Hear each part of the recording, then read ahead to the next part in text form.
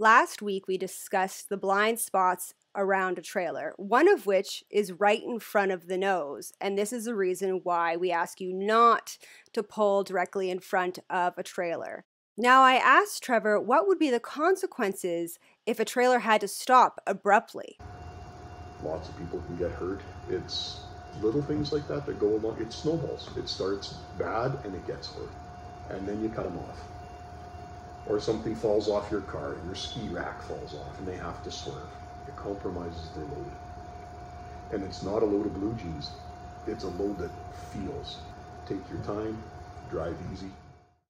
To show the consequences of a trailer stopping abruptly, we put bags of shavings inside the trailer to act as an animal on board, and then we abruptly stopped the trailer. And you can see how they fall over, similar to how an animal may lose their balance if the driver is forced to stop quickly.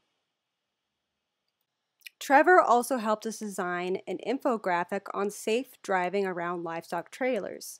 We encourage you to read this infographic so you can help improve livestock welfare during transport.